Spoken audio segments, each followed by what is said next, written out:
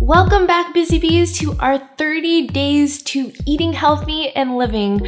I'm Zung, and today I'm gonna give you another soup recipe. You guys love the soup series that I did in the fall, so every Tuesday I'm gonna be sharing my favorite soup recipe with you.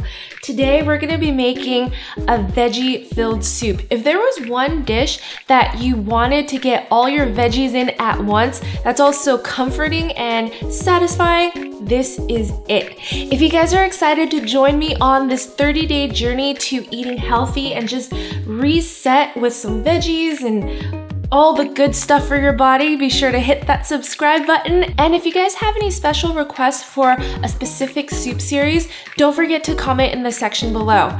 I'm gonna go ahead and get started with our veggie soup. I get asked about this stock pot a lot, so I'm just gonna tell you guys what it is right now off the bat. It's a 3.5 quart Le Creuset, and I love this pink color. But any big, heavy bottom pot will do. I'll put a link to it in the description box below. So first, I'm gonna add some ghee. Ghee is clarified butter, and it's been said by nutritionists that it has an amino acid that promotes weight loss. I'm using a tablespoon of ghee here, and I'll add it to my pot. Let it melt. The ghee will add a really aromatic and nutty flavor. If you don't have ghee, you can substitute for a tablespoon of butter or olive oil. Then I'll add half of an onion that I've already chopped. Saute it for about a minute or two. And then I'll add 2 carrots chopped and 1 celery chopped.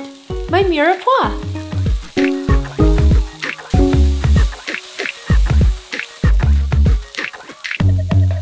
Next, I'll add 2 teaspoons of Italian seasoning, 1 clove of minced garlic, and 1 teaspoon of kosher salt. I'll continue sauteing it until the seasonings really release its oils. It's gonna smell really good. All right, our vegetables have cooked down and kind of brown. This is where you really develop all the flavors. And then I'm gonna add the rest of the veggies. I have 1 zucchini that I've chopped, 1 cup of green beans that I've cut into 1-inch pieces, a cup of broccoli, and I'll cook it for another 2 minutes.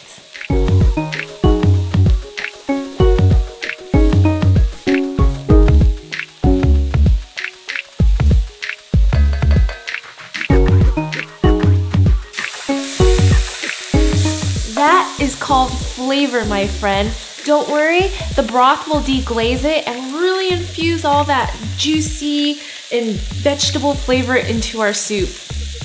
You want healthy, but you also want it to taste good, and that's where it's at. Now I'll add half a cup of diced tomatoes with its juice, 5 to 6 cups of vegetable broth, depending on how soupy you like it. And finally, our secret weapon to really flavor it and give this soup some depth, Parmesan rind. And then I like to add a fresh sprig of rosemary into my soup, give it a final stir.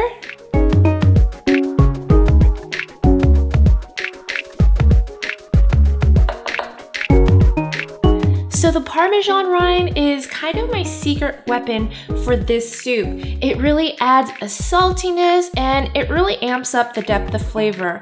You have that vegetable with the cheesy flavor. This is my favorite soup. If you guys are wondering where you can get the Parmesan rind, you can actually go to any cheesemonger and ask them, hey, can I have some Parmesan rind? Whole Foods is where I normally get mine, and they just put it in like a box like this, and it's really cheap. I got, let's see, I got a box with like 4 or 5 pieces for $2.50, and they're like this big. I usually store them in the freezer, and anytime I make soup, I'll just add a piece in. And we'll close the lid, let it simmer on medium heat for about 25 minutes until the veggies are nice and cooked down. Then I'll show you guys our next step.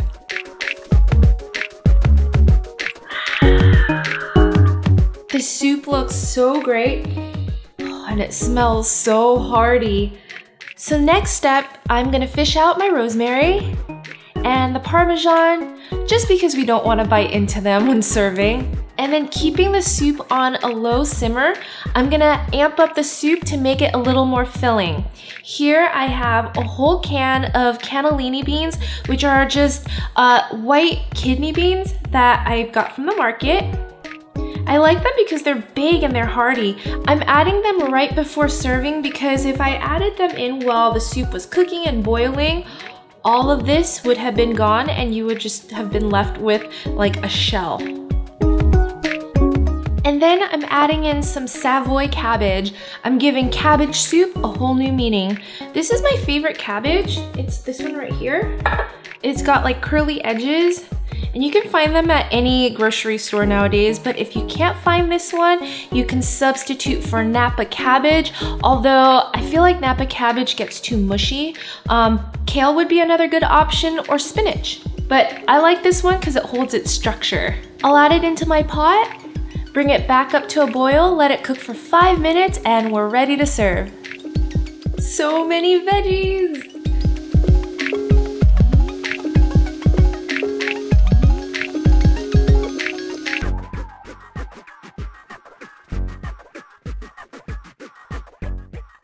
And then to garnish, I just like adding a little bit of parsley on top.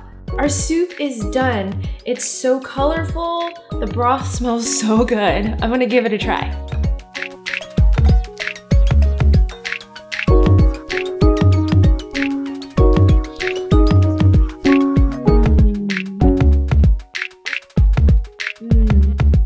The veggies are so soft, but I love that the Savoy cabbage gives it a little bit of texture and a slight crunchiness to it. I didn't cook the Savoy cabbage all the way down, but you certainly could if you wanted to.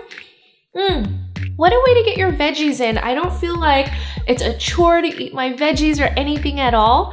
I just love how the flavors just all meld together.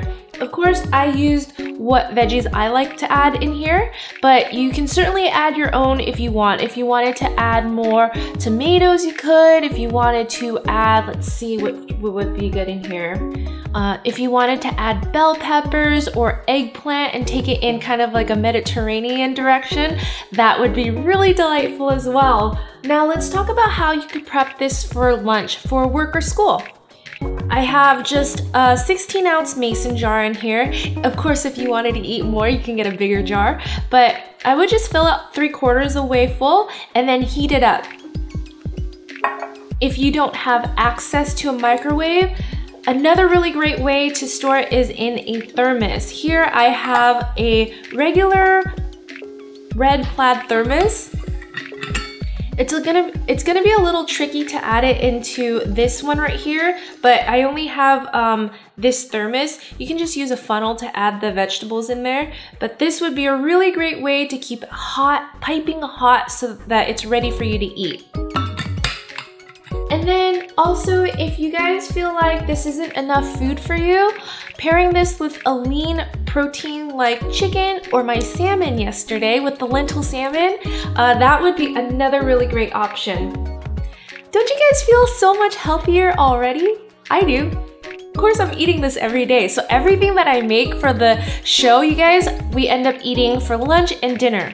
Tomorrow, I'm thinking I will do a quinoa rice bowl, or a quinoa grain bowl actually, because it's not rice, with a yummy protein.